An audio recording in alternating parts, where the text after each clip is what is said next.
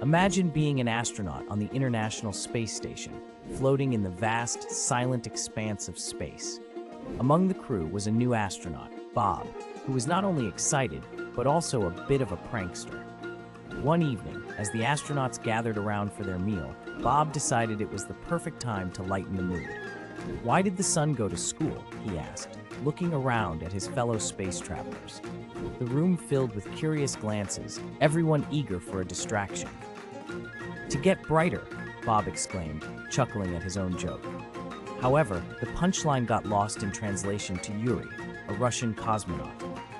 Yuri pondered deeply, then turned to his colleague and said, "But isn't the sun already the brightest thing in our solar system?" The question caught Bob off guard, sparking a round of laughter that echoed through the station. Not because the joke was exceptionally good, but because Yuri's earnest confusion added a layer of unexpected humor. For weeks, "Why did the sun go to school?" became a running gag among the crew, each time with Yuri providing a new, logically scientific reason why the sun might need education, completely missing the joke but adding to the overall hilarity. It wasn't just a joke anymore. It had become a beloved story of misunderstanding among the stars.